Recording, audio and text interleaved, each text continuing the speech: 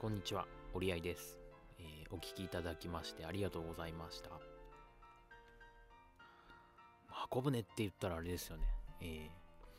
N コンとかでも自由曲で歌う学校が結構ありますよね。自分演奏してみて分かったんですけど、このずっと4分の5拍子でずっと、しかも結構速くてね、これ自分でピアノも弾いてるんですけど、ピアノだと全部音詰まってるから弾きやすかったりするんですけど、なんかこう休みとかね、休符とかファッて入ってくるとすげえ吹きづらくて、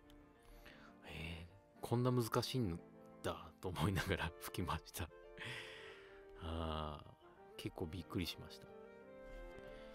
ね。みんな高校生とかでこんな難しい曲をね、まあでも吹奏楽もそうだけど、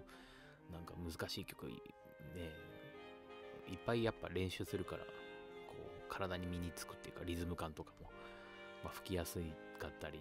するんでしょうけど、いやそれにしても難しい曲でした。僕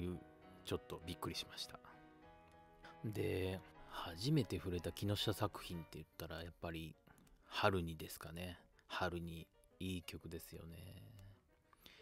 中学高校とこの気持ちは何だろうみたいな、いやすごいいい詩で、谷川俊太郎自体結構好きなんですけど、それにね素晴らしい音楽がついて、もうさらに素晴らしくなった合唱曲だなと僕はすごく思います。で、その春にがすごい好きすぎて、初めて合唱曲の CD を買うんですよ。中学生にして中学生だったかな、高校1年生か忘れちゃいましたけど、ね、そう買った CD が木下牧子作品集っていうピンク色のジャケットで、ボーカルアンサンブル EST っていう団体の、当時ね、その合唱団なんて全然知らないですから、なんか視聴したのかな、なんかすごく良くて買いました。で、中に入ってんのが、地平線の彼方へと、アカペラコーラスセレクションと、その始まりが入ってる光と風を連れてってやつですね。こちらも前に演奏したので、もしよかったら聴いてみてください。すごくいい曲なので。で、地平線の彼方への一番最後の曲のネロっていうのがすっごいいい曲なんですよ。ちょっと悲しいんですけど。で、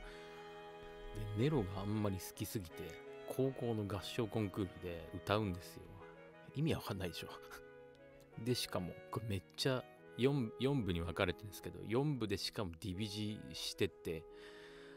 もう意味わかんないぐらい難しいんですけど、これをなんか同級生たちに歌わせるんですよ。もう完全に洗脳ですよね。この曲はいいから、みんなで歌ったらすげえいいよっつってみんなに訴えかけるんですよ。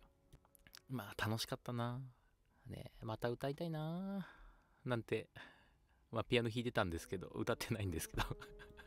ちょっと機会があったら聴いてみてください。ネロ、地平線の彼方へネロ、めちゃめちゃいい曲です。なんか箱舟全く関係なくなっちゃいましたけど、今までの木下作品への僕の愛が伝わったかなと思いますではこんなところで失礼いたします。もしこの動画が気に入っていただけましたら、高評価と、チャンネル登録よろしくお願いします。では、おりあいでした。